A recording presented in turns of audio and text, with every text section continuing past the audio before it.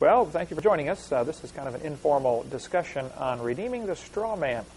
My name is Kent Hovind. With me is John D'Arcy from South Florida. Thank you, John. Nice of you to drive all the way up to visit us here in Pensacola. America's in trouble. We have a lot of people confused about what's going on. This will be just kind of an informal discussion about it ties on a variety of topics, but where are our rights? Our founding fathers said, "We hold these truths to be self-evident, that all men are created equal. They're endowed by their Creator with certain unalienable rights, rights that you just can't put a lien against." And what we want to try to do is just explain where we lost it and how to get it back. Just try to keep it simple so folks like me can understand it. Basically, God created the universe. We've got a little chart here behind me that kind of explains God created people. This would be Kent Hovind, John D'Arcy, John Doe, etc., etc. We, the people, got together 200 years ago and created a state government. All of those states got together and created a federal government. And the federal government is supposed to be the servant to the state government. States are supposed to be supreme, states' rights, which goes into a long story of the wrong side winning the Civil War, right? Exactly. What was the Civil War? What was the Civil War? It's Abe Lincoln's war. It wasn't the Civil War. That's right. It wasn't slavery. It wasn't slavery, no. And then the federal government created a corporate federal government. Notice it's all capital letters.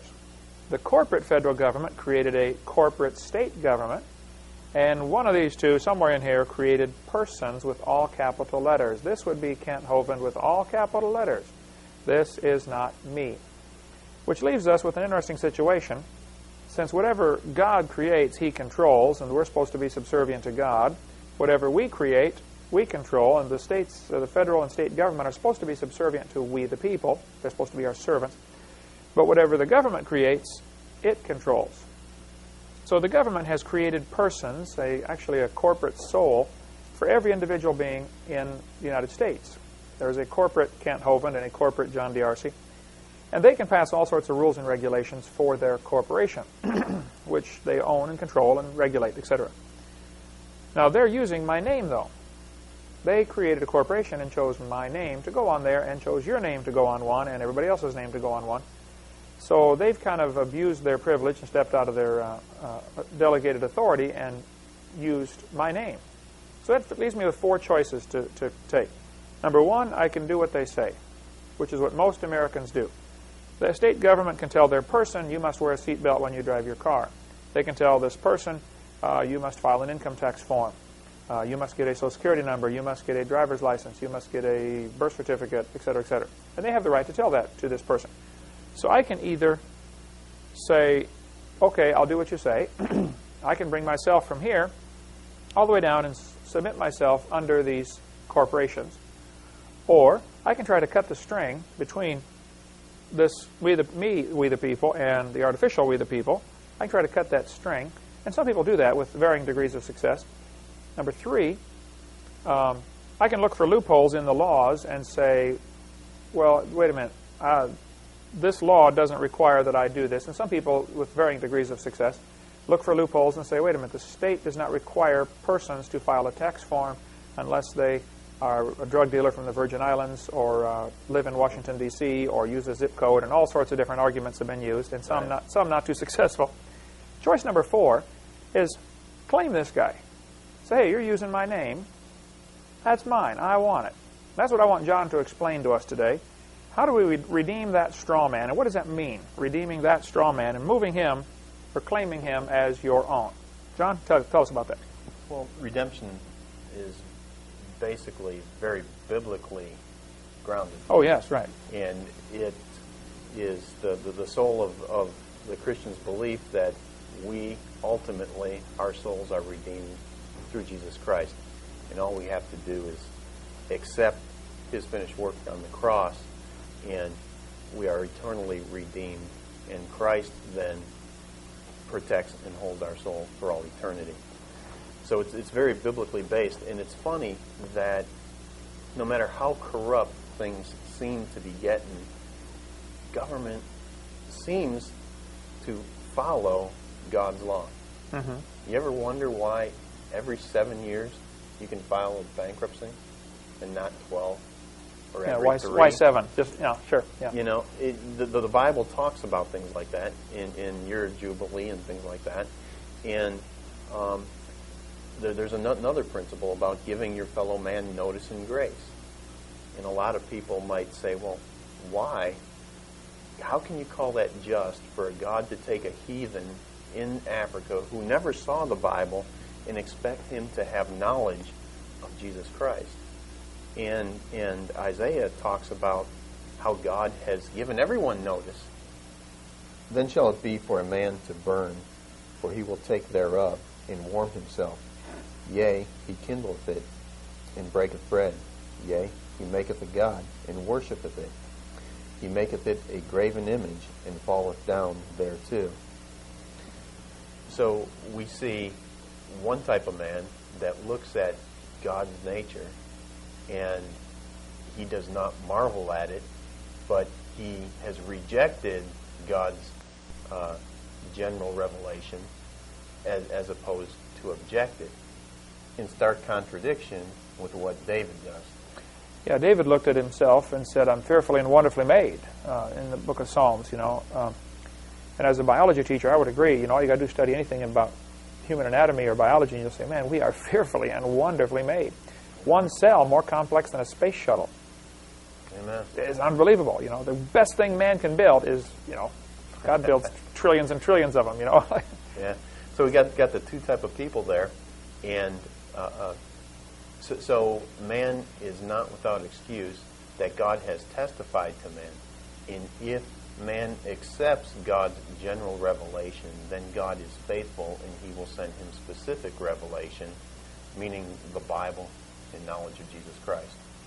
So the heathen that's out in the middle of the jungles in Africa who does not have a Bible, he will be held accountable to the revelation and knowledge he has, meaning nature.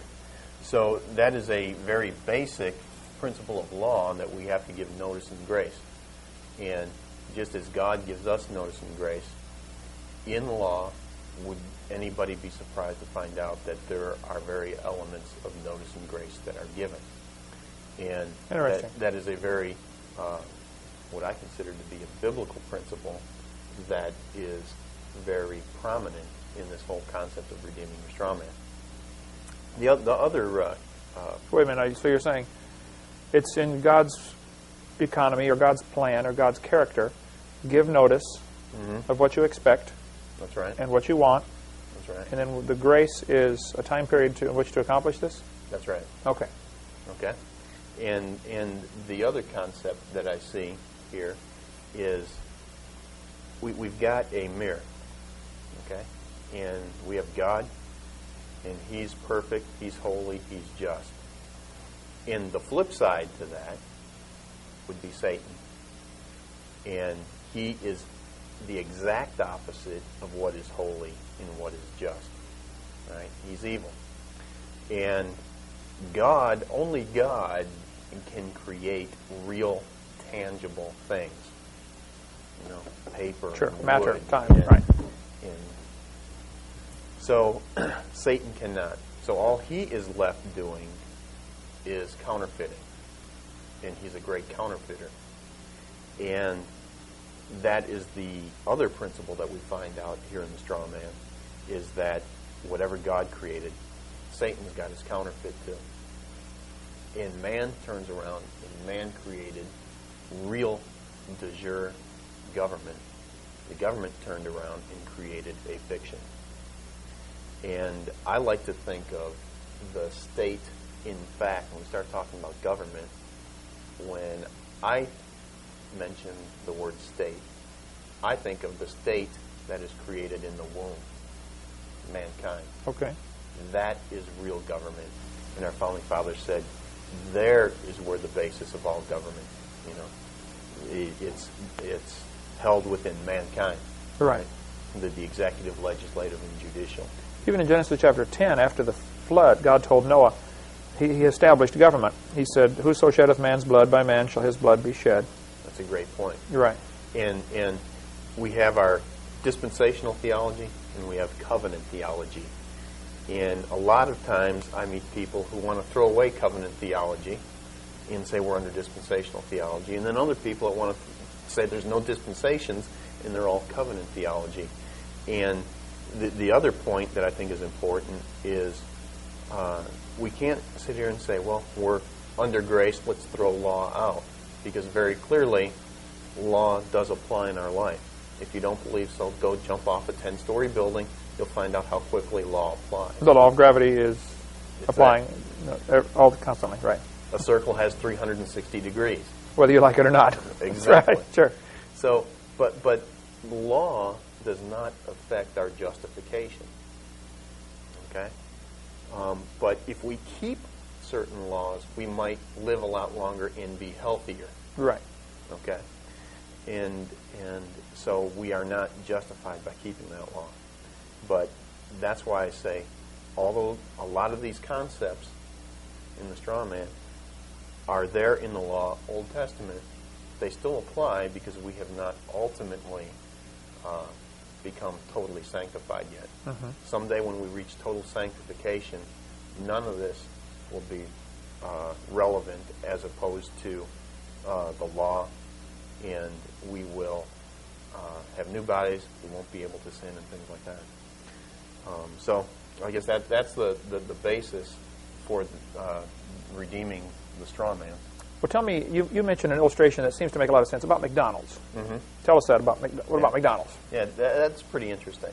Okay, if we were to go out today and just start building a McDonald's franchise, but we never paid our license fees and we never told McDonald's about it, we just figured they got millions of stores, they'll never know. We could probably get away with that and keep going and sticking the money in our pocket. Now, most Christians I know would probably say, "Ooh, John, that's very unethical." All right? But as long as we didn't get caught, we could get away with it. Okay? In essence, that's what's happened to us. They have created a straw man, and they are using this entity. And as long as we don't show up to say, "Hey, you can't do that," they're going to go keep on using that. Okay, so since they created this and used your name, that's right. As long as you don't say anything, well, they keep they're going. Going to keep using it, sure. And it gets worse than that because we take ourselves out of a position where we are accountable to God, and we come on down and we say, we will become that person for you.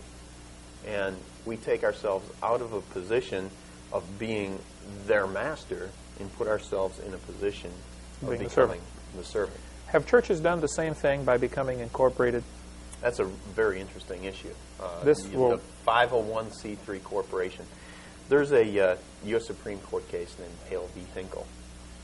And in that court case, they basically stated that a corporation is a creature of the state. Okay. All right? Let's follow this analogy through with an illustration. Let's take your phone number, for instance. Okay. Who owns that phone number? Good question. I guess I have to pay every month for it, so the company owns it. So the I'm phone renting. company, basically. Yeah. If we stop meeting our contractual obligation, mainly paying our phone bill, they'll take it away and give it to somebody else. Exactly. Sure, right. And you'll see how long that phone Right. number is yours. 30 days. All right? So the same thing with a corporation. A corporation is a creature of the state. Okay? You have to apply to the state. Okay? You fill out all these articles in the corporation, and it has to follow the guidelines that the state sets. All right? Once they get these articles of incorporation, and you pay a fee to the state, they will stamp that thing in, and you become a corporation. All right? But they've got some, just like that phone bill, they've got some guidelines you got to follow. Well, you got to file this tax return every year. You got to, file your minutes. You've got to pay a fee every year to use that corporation. And if you don't pay your fee every year, you can't even defend a lawsuit that comes along. So a corporation is the creature of a state, and it does not exist as a matter of right. See, God never created corporations, but it is down in this world existing as an entity of privilege. And who ultimately owns that corporation? Well, the state. Whoever created it. The state. The state created it, so they own it. If it's Utah or California or Florida. And the stockholders basically have a beneficial interest in the use of that corporation. Very interesting. So a 501c3 is nothing more than another type of a corporation. The state owns it. So now, when they come in, and I believe, Kent, that this is just around the corner, and a lot of churches are going to get really caught off guard by this, but I think they're going to be very shortly saying, well, you have to have, if your church has 3,000 members, you're going to have an equal pro rata share of queer ministers on staff. Sure. And if you don't have a queer minister, they could revoke that tax status. And you want to say, well, man, isn't that unconstitutional? No, not really. They created it. Yep, and it's just like that scenario with McDonald's. Okay? If you want to sell Grandma Hovine's 1-pound hamburgers, you can do that. But once you enter into a franchise agreement with McDonald's, you can't sell Grandma Hovine's hamburgers. I have to sell what they tell me to sell. You have to, right. Exactly. So if we have left our position with God and we have elected to become this corporate franchise, and they say you will have queer ministers, at that point in time, I think as Christians it becomes a matter of, are we going to honor our contracts? Yes. So I think it's more important to watch what we're doing and be careful the contracts we get into if we don't want to have to follow the terms of those contracts later. Well, see, in Proverbs chapter 6, it says, if you've stricken your hand with a stranger, you made a contract. Mm-hmm. Try to get out of it. Do your best to undo that, right. Especially an unending contract. If I say, John, I'm going to hire you for $10 an hour to work for me, well, I probably should have an end to that, to work for me until this project is completed, and in case it's taking longer than I thought, then we have a cutoff deadline of, unending contracts are dangerous. You've got to be very cautious about that. And Proverbs chapter 6 warns us about that. So I get some flack from other Christians because we have not incorporated. I am not 501c3. I don't want to take, God told me to go preach His Word, okay? That's right. I don't need the state's permission to do what God already told me to do. And people who have taken the state's permission look at me like I'm some kind of odd duck, like, why aren't you incorporated, and why haven't you jumped through all these hoops? Well, John Bunyan spent years in jail over this very issue. He refused to take a state license to preach. Right. The government said, you must get a license to preach. He said, I'm sorry. If I do that, that's putting God under you guys. I can't put God under you. Amen. And so I don't understand why some Christians get bent out of shape with me about that. I'm trying to do what God told me to do.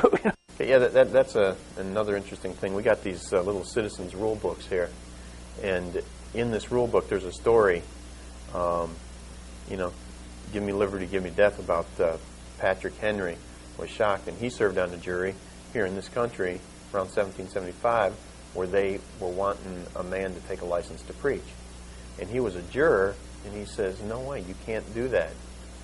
And they wound up throwing him in jail as a juror until they weren't going to let him out until he agreed to find the guy guilty. And he was willing to stay there in jail and lose his business. A lot of Christians might say, well, what kind of a testimony is that? He wound up in jail.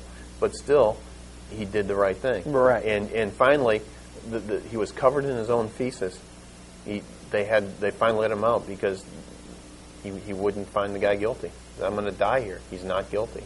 And that's another sad truth, is that the judges are telling everybody, when you serve on a jury, that it has to be unanimous one way or another. And the truth is, if one juror says the guy's not guilty, there's your reasonable doubt. That's exactly correct. Okay, one juror says no. And a juror can do that if he thinks the law is unjust. That's right. It doesn't matter. Okay, you pass a law, you can't spit on the sidewalk. Somebody spits on the sidewalk. He goes to court. Gets tried. It's obvious he broke the law. But is the law reasonable? And if the juror says, no, that law is not reasonable, throw it out. Throw it out. The juror simply votes not guilty. Even though it's obvious he's guilty for breaking the law, the juror's vote of not guilty because the law is unjust is all that's necessary. And jurors only knew that. Yeah, exactly. You guys sell these here, and this is just a great book. Yeah, like $1 or something. You got to give one to everybody you know. I really think people, they call in, they order some tapes from me. They really need to, order 3 or 4 of these because you need to get them out and give them to your children and things like that. And it's an awesome book. These have been given out all over Santa Rosa County, which is the next county over from us. And their court system is really having a good time because of this, because the jurors know their rights. You know, having an informed jury is just really helpful. So, okay, back to the McDonald's issue. I started McDonald's. I'm making a bunch of money. Things are going fine. But you own the real McDonald's. That's right. You are Mr. What's his name? Kroc? Mr. Ray Kroc. Mr. Ray Kroc. Okay. So you come to me and say, hey, Kent Hovind, sorry, you can't use my name anymore. That's right. Now you've got problems. Right. But until the real McDonald's Corporation showed up and is saying you can't use our name, you've been making a lot of money. Things have been working good for you. Sure. And that's a scenario that's been going on right now. The government's using our name. That's right. And they're making all these laws and regulations for this guy. You got to pay all kinds of taxes. You got to get a license for a church. You got to get a license to blow your nose, and a license to have children, and a license to death. And the truth is, they can't make people have a license to have children, things like that. I hate to keep interrupting you here, but I want to understand this, okay? My son, when he got married, elected not to get a marriage license. You don't need state's permission to do something God said you can do. God ordained marriage, okay? That's right. And I get some Christians even today that still don't understand, you know, that they think I'm some kind of radical.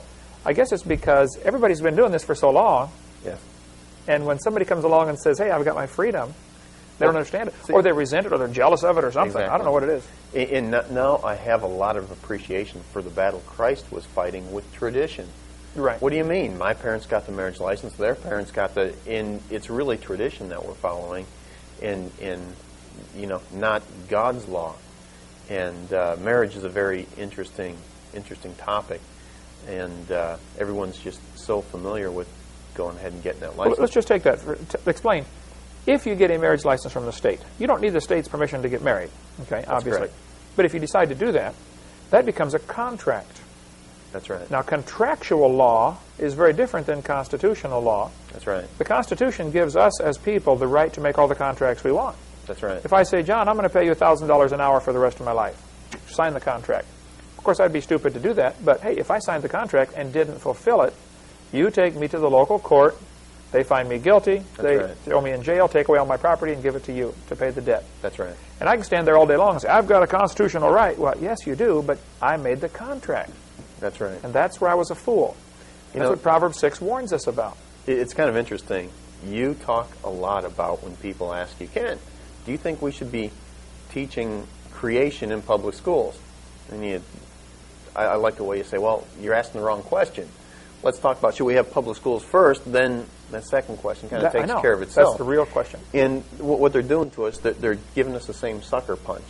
You know, they're setting us up, doing this, and then they're about to pop punches over here. And this thing about same-sex marriage comes up. And the real issue isn't same-sex marriage, right? Let's talk about the real question is, can the state sanction and create a marriage?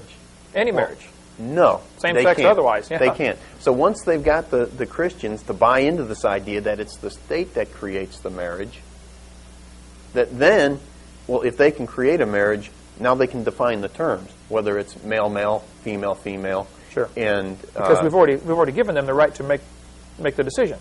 They don't have the right to make the decision. That's right. So you know, and there's some other interesting things that happen. I know here in Florida there's language to this effect that says that the fruits of the marriage shall be deemed wards of the state. Okay? So if you produce children. You produce children, all right? Now, if they are wards of the state and they say, don't spank the state's children, it's a simple matter of contract. Don't spank.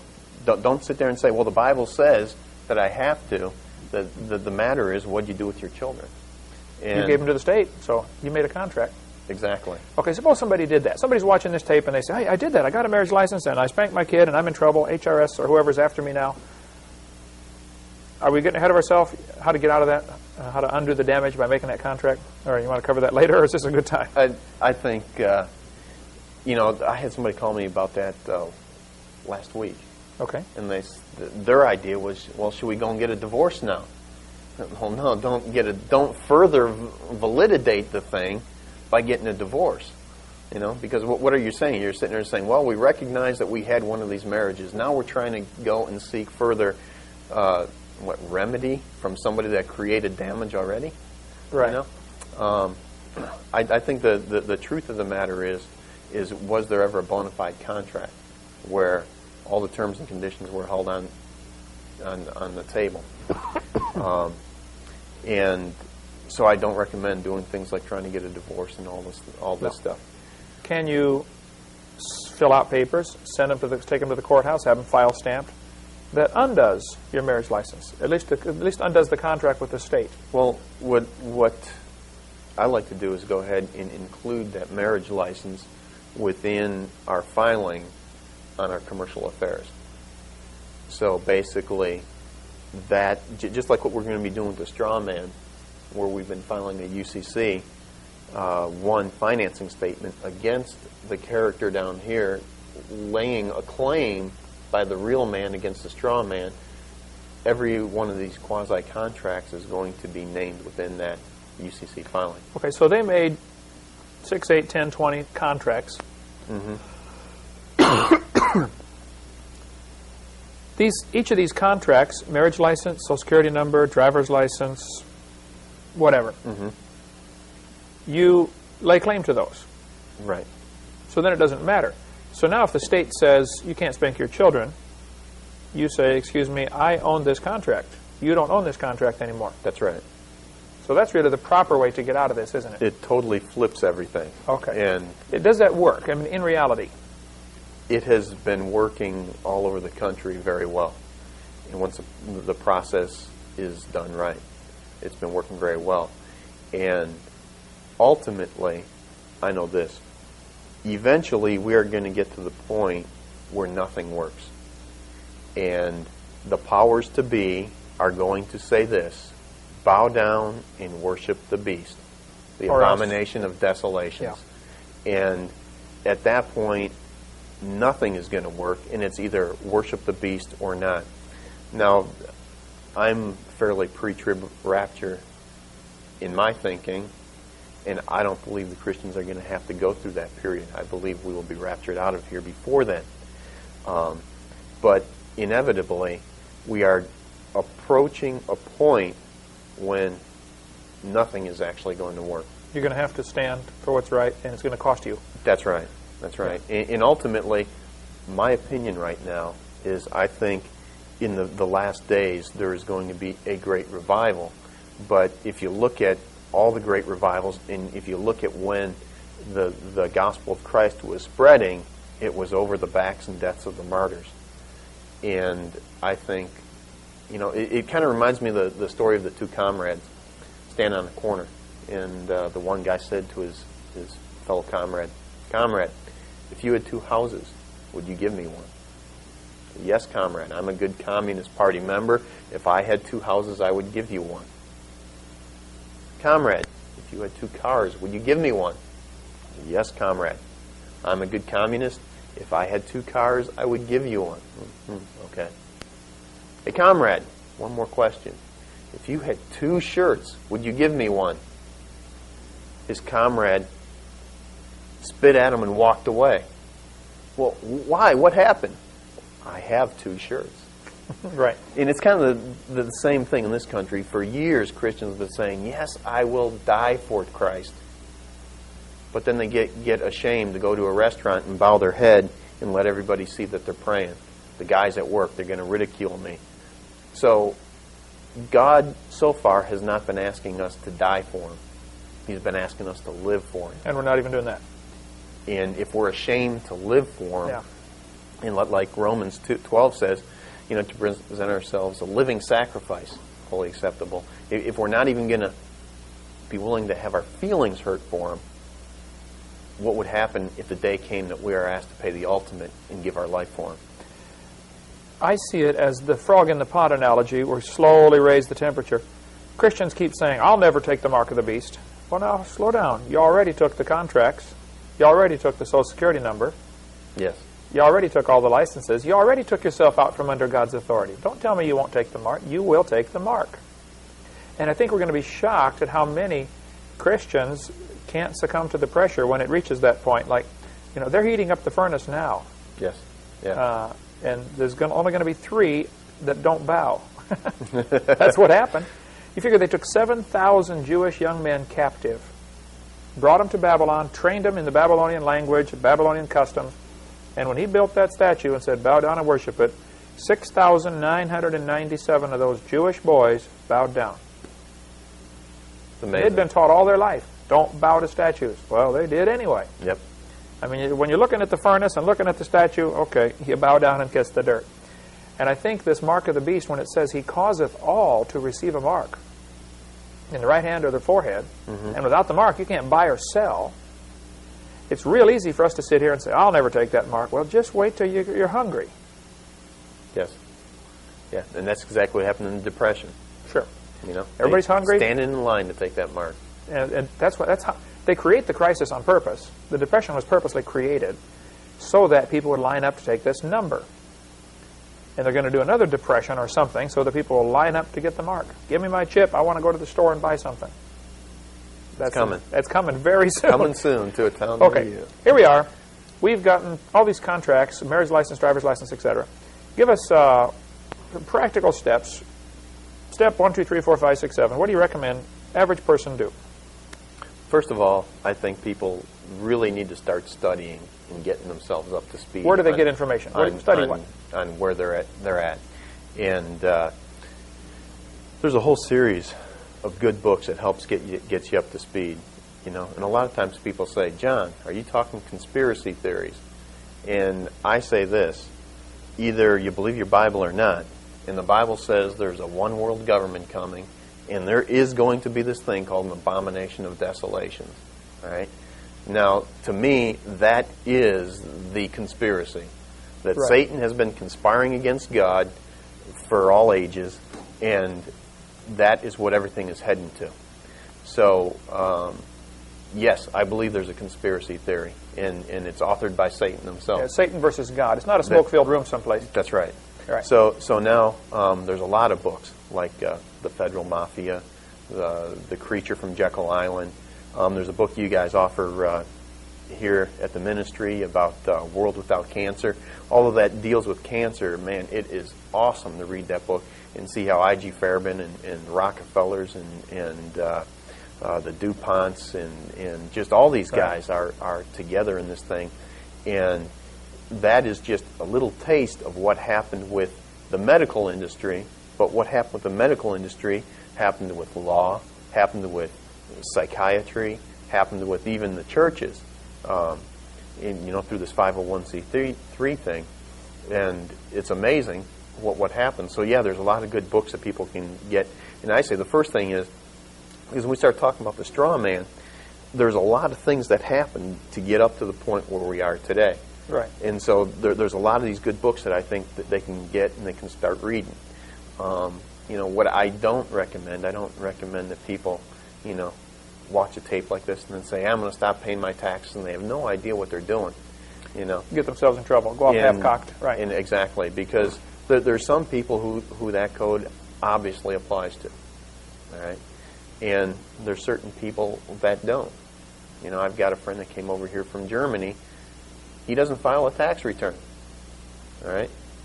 And obviously, he doesn't need to. But there's a lot of other people who don't need to file that return either. Right. And I'm not in a position to say whether you should be filing that return or not. You've got to look at your own scenario, look at the law, study the law, and make that determination for yourself. Sure, and I've spent a long time studying that and trying to put this in perspective. Jesus said the love of money is the root of all evil. That's correct. And what we have here is some people who have a strong love of money, Rockefellers, etc., and who have worked to make us all their slaves. Right. You charge something on your credit card, they get 2 or 3%. They didn't do a thing. It's amazing. It's amazing. They're really raking in the dough. They are. They loan the money to the government so that they can collect the interest off of that loan. They'll even create a war. Country A fights country B. We'll loan both of them money. And let them kill themselves. Let them kill most of them. We've got to keep a few left to pay off this debt, because after all, they do owe us money, Put a stop to the war when we're ready. Now you both start paying back this money. because you don't recycle much on a $40,000 bomb.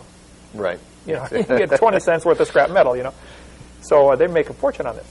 Right. And so if we can keep in mind Jesus' words, the love of money is the root of all evil, and that Satan does indeed want to rule this world, and he hates humanity, then it starts to make sense of how we've got this problem. Yes. We've allowed it to be created. Now, to redeem the straw man, to lay claim to this, mm-hmm. you help people do this. Yes. They say, first of all, they need to study and know what they're doing. Make sure they want to go this route. Right. What problems are associated? If I fill out the paperwork and follow your plan and say, send it off to the Secretary of State and say, I'm laying claim to Kent Hovind, the corporation. Mm-hmm. Now, what's the pitfalls? What do I have to be careful of?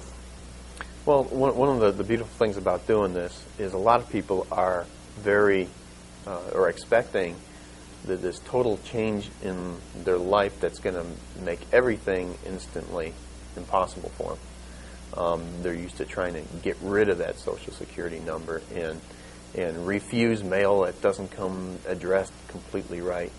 And the way I put it was a breath of fresh air to realize that I really don't have to change that much. I can go ahead and continue living my life as I'm living it and continue to utilize that Social Security number. Okay, don't have to get rid of it. They created a Social Security number. You just keep using it, you're saying? I privatized it. You privatized it. Record it into my commercial affairs. Mm-hmm. And so I go ahead and I keep using that.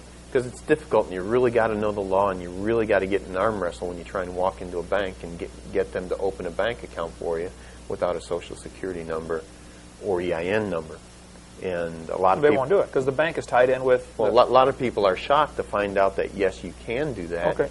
But the amount of effort that it takes, the normal person out there trying to work out a living for themselves doesn't have the time to go and investigate and mm-hmm. research and study. And if I'm going to study, I'd rather be studying the Word of God than memorizing all of the legalism that Satan's been creating for the last 200 years. Mm-hmm. So that's the thing I like about the system is you don't have to get rid of all these things, which is the traditional way a lot of people have been doing it, but you just lay claim to it and privatize it as yours, basically, is what you do. So the bank that you go down and fill out the application to get a bank account and put that number on there, they don't realize that it's privatized, or do they care? Does it matter? I don't think that little lady, as long as she gets a number from you, she's going to give you that bank account. So, are you is that sticking your head in a noose to asking for trouble later? I don't believe it is, no. Because you have privatized it. That's correct.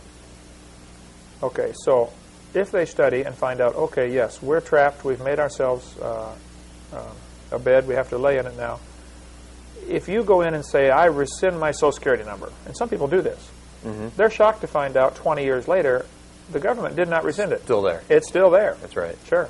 See, because what happened, the government used them as collateral and security to borrow money, and their blood, sweat, and tears was pledged to pay that loan back for the government.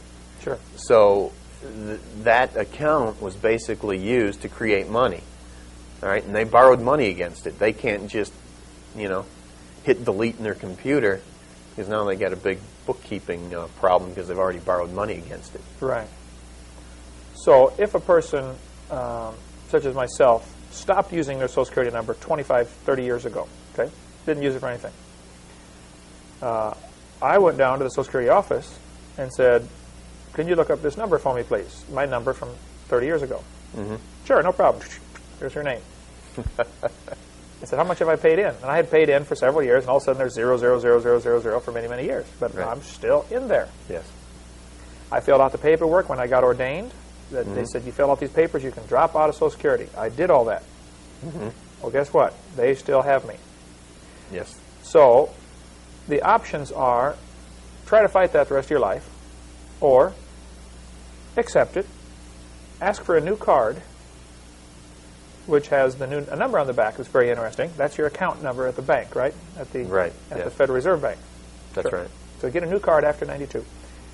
Then if you use that, you go through the steps of filing certain papers to privatize that, to redeem this straw man. And really, nothing changes much in your lifestyle, but you now are back up here as a free man, right, under God's authority. It's kind of like when somebody accepts Christ as their Savior. You know, what changes? You know, well, you don't have to do anything. There's an internal change that happens. Right. And it's the freedom that you experience is overwhelming. Right. And by accepting Christ, it does not put you under a great big long list of laws and do's and don'ts. It's total. People think it does, though. It's tragic. Total freedom. I see Christians that they think, or people, boy, if I become a Christian, I got this big long list. You know, the way I see it, Christianity is kind of like being on railroad tracks.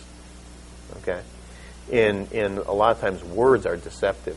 Right. You know, sometimes the most restricting thing in the world is free will. Because once you exercise that free will, that choice has just locked out every other possibility and has put you on a specific track or a specific path.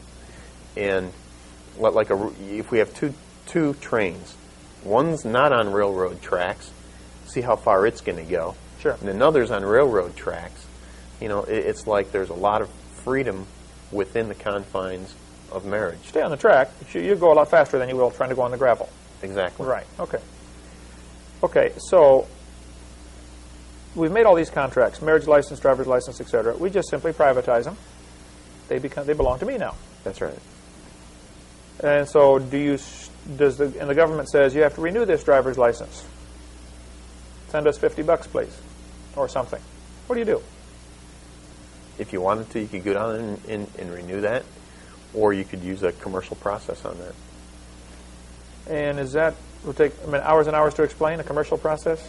Yeah, it probably would. Okay. Get into it, and we'd talk another couple hours probably. Because basically, when they created this straw man, they created an account, and you could direct them to pay that straw man's bills. That's right. Out of that account. That's right. Now you can't go get all that money and say, send it to me, please. But you can. Let's say they want $50 for a driver's license to renew it. You could direct the Secretary of the Treasury to pay that $50 out of your DTA. Out of your DTA, designated direct Treasury account. Direct Treasury account. Okay, I know we're going to get 1,000 phone calls, and that's what I don't want. If people see this tape, I don't want to hear any more about it because I don't know any more about it. Okay. There are people that'll help. Right Way Law. Right Way Law helps people. Jack Smith and the guys out there, the Right Way Law. They've been studying the law for years, and they encourage people, look, study the law, obey the law. I think everybody should obey the law, even the government. Okay? Even the government. Even the government. Sure, I'm not trying to break the law. So if you want to get a bank loan, no problem. You just go down and they ask fill out the paperwork. Fill out the paperwork. And get a loan.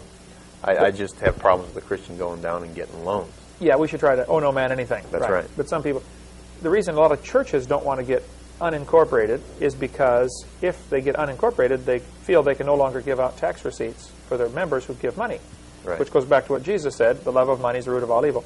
The fact of the matter is you can give out a tax receipt if you want. That's right. I think I give out receipts to people. If they donate to our ministry, we can give them a receipt. Yes. I'm not a 501c3 corporation. We give them receipts all day long. That's no right. problem.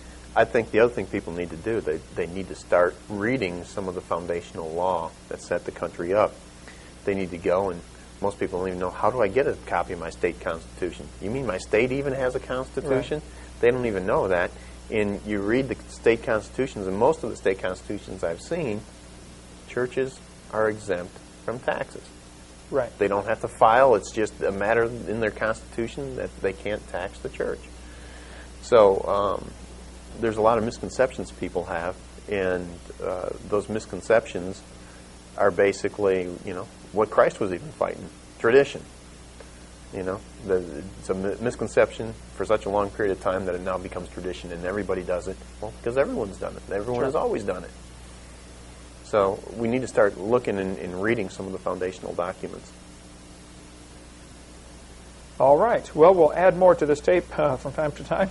We want to encourage you to don't get distracted on things of this world that are not going to matter anyway. I think we should try very hard to keep ourselves directly accountable to God. But I see an awful lot of Christians get distracted, wasting hours and hours and hours on what some people call the patriot movement, whatever that is. I don't know what it is. But spend thousands of hours on things that they're not going to matter 5 seconds after you're dead anyway. Right. Let's go win souls and Amen. Preach the gospel. But the concept of redeeming the straw man has been fascinating to me as I listened through the tape seminar while I was driving.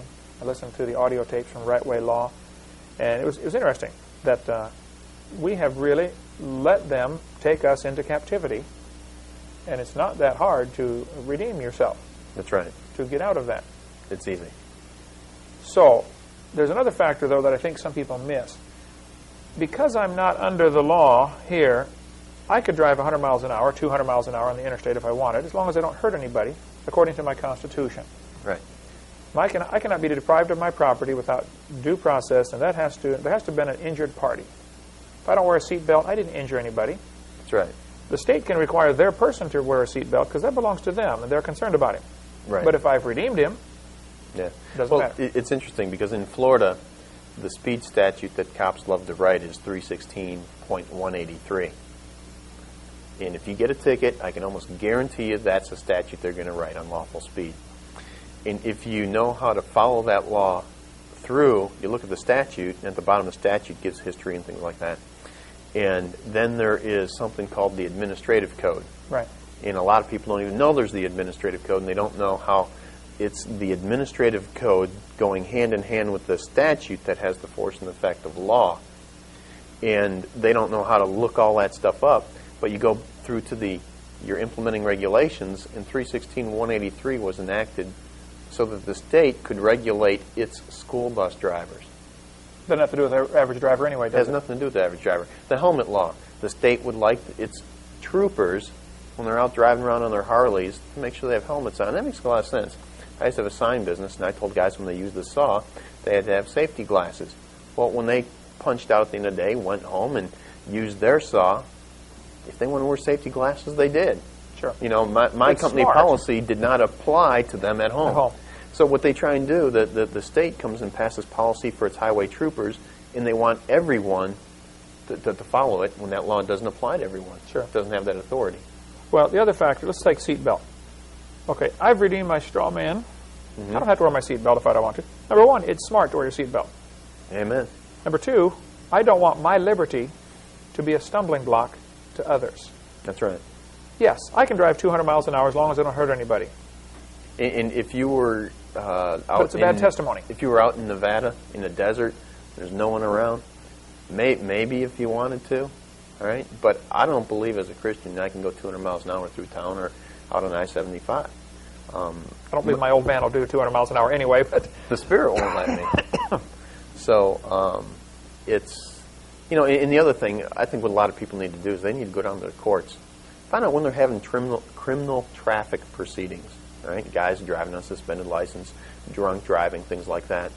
And you're going to find out that there's so many paying customers, I mean people that have been arrested, that it's supposed to be a public proceeding, but they got so many people that have been charged that if you don't have an information against you or a ticket against you, you won't even get a seat. And that's how many people are in here. But you're going to see this, that the court hasn't even been in session 15 minutes, and they're up over $40,000 in fines. I was amazed to find guys who were DUI, all right, that they got in wrecks, they hurt people. No jail time, a $5,000 fine, 5 years probation, with one of the terms of probation at the end of 5 years is that you've paid the $5,000 fine, all right? So if you violate your probation, then they can throw you in jail for the full jail sentence. So what they're doing, they're using the jail sentence over here as a hammer, holding it over your head, saying, you better pay this fine, because if you don't pay the fine, we're going to throw you in jail. See, they don't want to throw you in jail for DUI. They want you to be paying fines. That's the name of the game with DUI. Funny. It was like a conversation I had with a guy. I was waiting for a table at a restaurant, and I was talking to this guy, and I told him, I said, I personally don't agree with the DUI laws. And he looked at me like I was his best friend. He personally had 3 or 4 DUIs. Every time he gotten in an accident or people that were hurt. He hadn't gone to jail yet. And he had one fine of $5,000. The next time he got $7,000, and the fines are just going up, up, up. And he's, working, goes down to his probation officer, and he's making all his little payments. Right. And he knows he can drive as drunk as he wants. He's just going to have to keep getting these fines that he has to pay. And he thought I was his best friend when I said I disagree with the DUI. And I said, the real issue should be, if you are incapable of controlling yourself, I don't care if you haven't had any beers, all right, and you drive in an irresponsible manner and you hurt someone, right, especially you kill someone, you should be in the hot seat. Well, he looked at me like I was the worst thing in the world. Right. And he said, if it was that way, I would go to 7-Eleven and buy a case of beer and go home and drink it. And I'm like, imagine that. Personal accountability. Sure. If you'd That's have what the Bible's full of. Exactly. Personal accountability. But see, if people were personally accountable, they couldn't make all this money through this corrupt court system. Yeah, that's it. Well, good. Well, John, we sure appreciate your time, and there's a million other rabbit trails I'd like to go down. I've got quite a list here in front of me. I don't want Christians who haven't discovered their liberty to get mad at me because I have. Right. And yes. that's what happens. It's really sad. Yeah, and all I can say is when you meet someone who has discovered what's going on, there's a whole another world out there that you may not have stumbled upon. And so if somebody's out there driving without a driver's license, it may be sinful for you at that point to get rid of your driver's license, because if you honestly believe that that God had ordained that government in that a driver's license was a valid exercise of legislative authority, then I think you need to have that driver's license. But if you if you personally went and you saw your deacons at your church, you went to pick up your hat you forgot on a Monday morning, and you saw the deacons sitting there laughing in the back room, and they were taking all the money that came in and they were giving it to the Church of Satan, saying, those dumb Christians. What would you do? Would you say, well, God put those elders in there, and I just have to follow them, and I gave it in good faith, so, God's going to bless me. Well, once you had knowledge of the corruption that was going on there, you need to, one, tell the other people in the church what the deacons are doing with your money, and now if next Sunday you didn't tell everyone, you come in and you continue giving that money, knowing that it's being used for satanic purposes. I don't believe God would bless that offering at that point in time. At that point, you're liable. So, if people have discovered exactly what the alleged government has done to us, and they are exercising their liberties, and they are doing so at a great risk of being thrown in jail and things like that, I would not be ridiculing them. I would not be judging them. But, like I say, we need to study so we will know how to properly apply Scripture. Sure. Two movies that, I don't go off on 2 more hour rabbit trail here, we won't do that, but if people watch the Wizard of Oz, yes, the Yellow Brick Road. That's amazing, because that's all full of symbolism. They spelled out the whole plan. The Yellow Brick Road is the money. You follow the money trail. Yes. And the straw man has no brain. And that came out like in 1938. The U.S. was bankrupted in 1933. Bankruptcy is like a legal proceeding. And Dorothy was told if she didn't hand over that dog Toto, right, and this lawsuit was going to be filed, it was going to take the whole farm. And then when she woke up, we're not in Kansas anymore. Well, hello, state of Kansas in Kansas, there was a fiction, all right? So she was now in this fictional. Went from the reality to the fiction across that mirror. The Wizard's amazing. They get to the end, they're looking for this great Oz, and all of a sudden they find out who he really is. A little man behind a curtain. Tiny little, yeah. Pay no attention to that little man behind the curtain, right? Right. And it's just like what's talked about in Scripture here in Isaiah 14, and where you start reading the fall of Lucifer, and it talks about here at verse 16. It says, "They that see thee shall narrowly look upon thee, and consider thee, saying, Is this the man that made the earth to tremble, that did shake the kingdoms, that made the world as a wilderness and destroyed the cities thereof, that opened not the house of his prisoners? This is the guy who did it. Is this the great wizard? Satan's going to be a little guy, and we're all going to see Jesus just toss him into hell for 1,000 years. It's amazing, you know. Yeah. And it's now I look at him completely different. Not as a powerful guy. He's this tiny little dweeb that you could probably flick out of your life. But the only thing he's got going for himself is deception. Yeah. And he appears to be very powerful. He appears to, and it is an incredible deception. Yeah, which is exactly what The Wizard of Oz was. Exactly. The other movie is The Matrix. That's now, these are heathen movies, right? Put out, and some bad language and all this kind of stuff, but the concept they're getting across is the same thing about the two different worlds. Yes, that's right.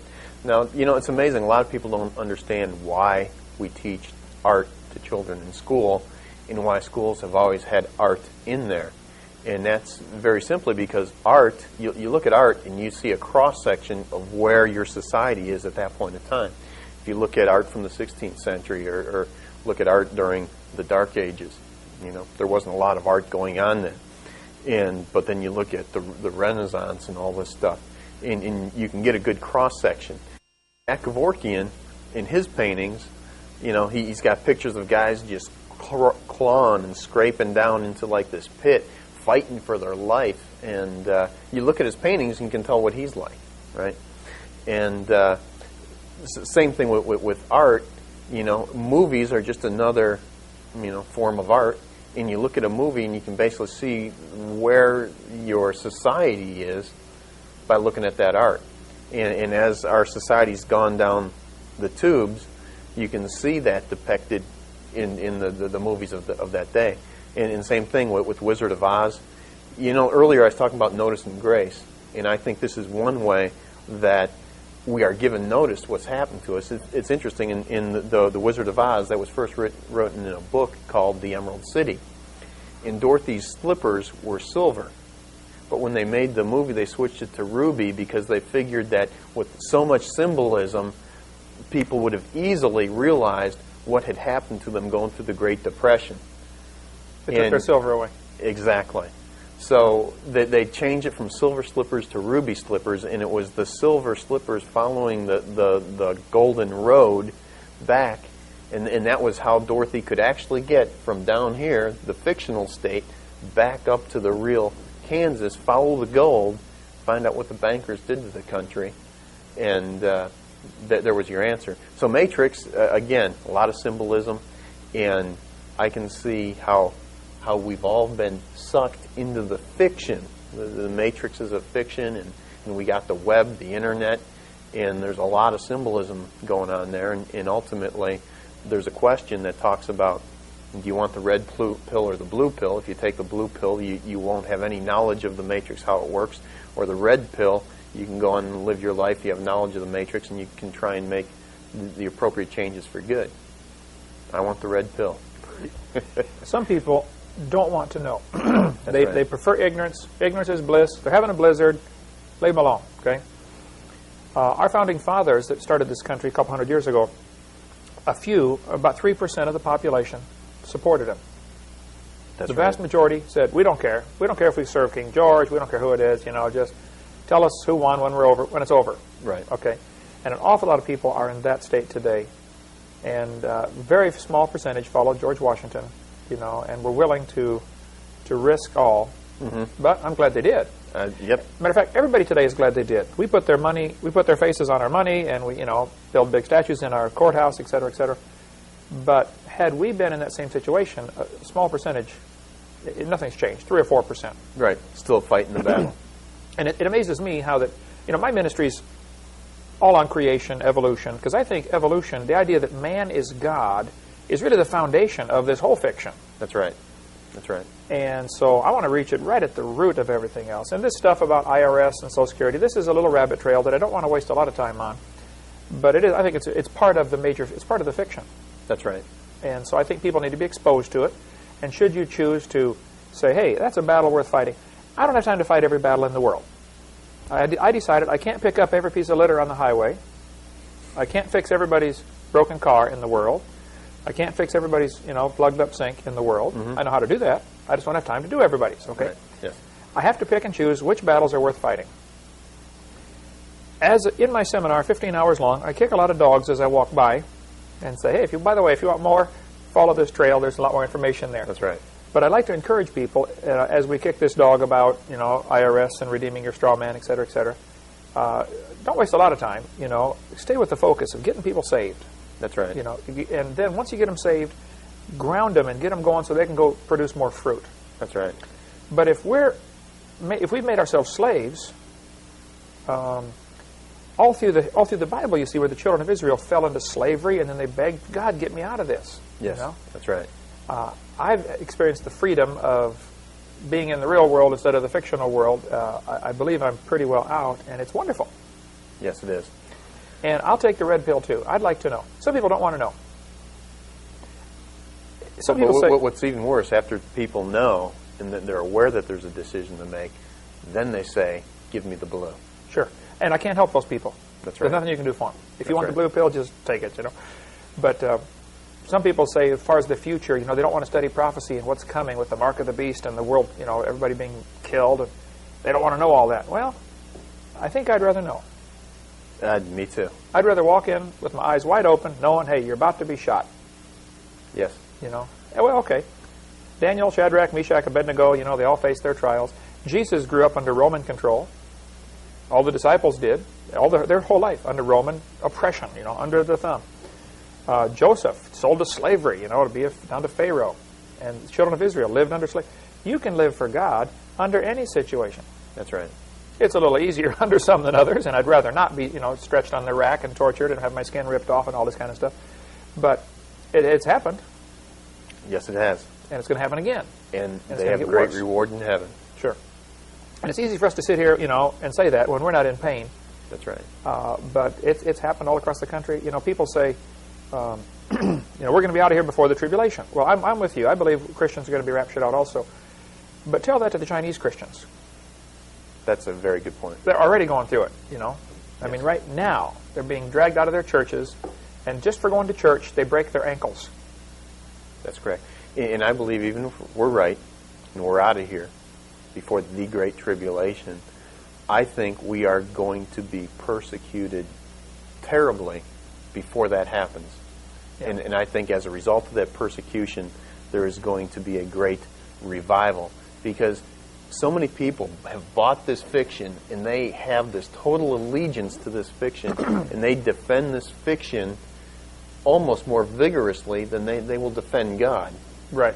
And I think when this fiction starts killing people like what Hitler did to his citizenry, because there wasn't just Jews, he persecuted Jehovah's Witnesses terribly. Oh, yeah. And his political opponents he was just merciless to. And I think after the system finally starts doing that to people, people are going to get their eyes off of this system and look to God. And I think we're going to see that great revival. But I think that the catalyst thing that's going to make it happen is this total persecution. And then after the revival, I think that's when you're going to see the rapture. Unless the trap is so carefully laid this time. There have been conspiracies all through history, for one world government. But this time, with computers, and the trap is so carefully laid, this is going to be difficult, if not impossible, to. Mm-hmm. You're going to reach that point where you got to decide, are you going to stand or are you going to bow and kiss the dirt? That's it. And it's a fascinating study, and I certainly, John, appreciate your time. You've taken all your time to explain this, and I would like to see people know more about this, with the caution, don't spend the next 30 years doing this and forget winning souls. That's what we're here for. Because that can just totally suck you into the point that all you're doing, you're reading volumes and volumes of man's law, and you're forgetting all about Scripture. Forget God's law. Be aware to what's going on so you can see it, because I have a much more appreciation for the Scripture, and I think I'm a lot closer to seeing things 20/20, right? Knowing what's going on in the Satan's fictional world, and how those two are going hand in glove with what the Bible's talking about. Sure. Well, amen. Yep. Let's not get distracted. It's so easy on every topic. We're distracted with a basketball, or distracted with a, And I've got some major Christian ministries that used to be close friends of mine, that have blackballed me and ostracized me because I've discovered there's a mirror here and I'm seeing both sides and say, wait a minute now, I think I'm going to be accountable to God. That's right. And because I do not have a 501c3 corporation, I do not fill out any income tax forms. They think, oh, Hovind's a tax. I'm not a tax radical. I'm not rebelling. That's right. I'm trying very hard to obey the law. Exactly. The real law. The whole law. I'm trying awfully hard. And at the same time, I don't want to get distracted on this. It's amazing. My 15-hour seminar has about an 8-second statement that says, when I mention how evolution ties in with communism, and Karl Marx was anti-God in everything he did, and he invented the graduated income tax system that we have here. Right. And all I say is, by the way, Karl Marx invented the income tax, and it's voluntary. And I go right on with my seminar. That one little 8-second statement has brought me who knows how many thousands of phone calls. So we've got a letter explaining, why I say that, and that's what I want to have this video for. If somebody wants more information, maybe this will help explain. It is voluntary, unless you're still down here. That's right. If you haven't redeemed your straw man, well then you better do what they say, right? That's it. And it's amazing if people would just read his 10 planks of communism. Right. Folks, we have a communistic government. We're communistic right now. Okay. Yes, sir. Yep. Here's communism, a brief statement of communism. Satan against God. Right? I just got back from Chicago, and I visited some friends up there. And there was a young guy who recently came to the Lord, and one of his professors, is a sworn communist. And he tells them that pure communism is the ideal form of governance. But what they're telling them now is, what they had in Russia, that wasn't pure communism. Why? Because we know that was a failure. So now what do they have to tell them? They got to lie to them and say, well, that wasn't pure communism. Right. Okay. Here's basically why I say it's Satan against God. A lot of people have no idea of what the word trespass really means. Okay. Before you can have a trespass, you have to first establish a right. Okay. After I've established a right, like to life from God, gave me life, and you trespass and you take that life away from me, you didn't have the right to that life. I did. God gave it to me. So you first have to establish a right. And Karl Marx's first plank of communism is abolition of all private property. Right. Well, now, where did he get the authority to do that? You see, God gave us that right. In what the first plank of communism is all about is rebelling against God in saying that, God, you don't have the authority to give people private property rights. That's what it is. And we can go through each one of those planks of communism and show you where it is very venomous anti-God. Anti-God, all the way through. The whole thing. And that's all I'm trying to get across. I would have to say, I'm not sorry that I mentioned in my seminar about the IRS. I am aware of the fact that there's a great learning curve to bring the average American who's down here, right, who knows nothing about any of this. There's a tremendous learning curve to bring him up to speed where it's all of a sudden, wow, now I understand. Right. And the people that are still down here might look at somebody who's got his freedom and say, well, what's wrong with him anyway? Right. There's nothing wrong with me. I'm trying to obey God, That's it. So, but I sure have to fight against the tendency to waste a lot of time and get distracted with that, and I appreciate people like you that study this and understand it and are willing to help people. You've got some questions, and there are many other people who want to help. I want to help introduce them to the subject, and then I want to leave it and go on and do something else. Okay. Right. I want to win souls and get people converted over from believing in evolution, because I think it's the foundation. So we're headed for trouble in this country, in the world. It's coming fast, and everybody's sound asleep. Just going to run right over them, and they're not even going to know what happened. Sad. And I appreciate your time. Thank you so much. Any final thoughts? Things we did not cover, and anything you want to get on here real quick? I think that pretty much sums it up there. Okay. Get the Citizen's Rule Book. Study the Constitution, but don't let that be a distraction from studying God's Word and God's law. That's the basis of all truth. And always keep in mind the love of money is the root of all evil. Not the lack of money, which some people think. Yes. The love of money. Love of money. Nothing wrong with money, and it's the necessary. But we don't have any money. We have a Federal Reserve note, which is a whole other can of worms that could go for 6 hours. But if you read those books that you mentioned, The Creature from Jekyll Island and the one about the Rockefeller. That was, remember the title to that one? I've got the books. I've read them, but yeah, there's a bunch of them. a host of books. We'll put the names and addresses up on the screen. If you want to get off into this study, if I can caution you, keep serving God. Nothing else is going to matter. That's what's right. most important. Thank you so much. Appreciate Yep. it, John.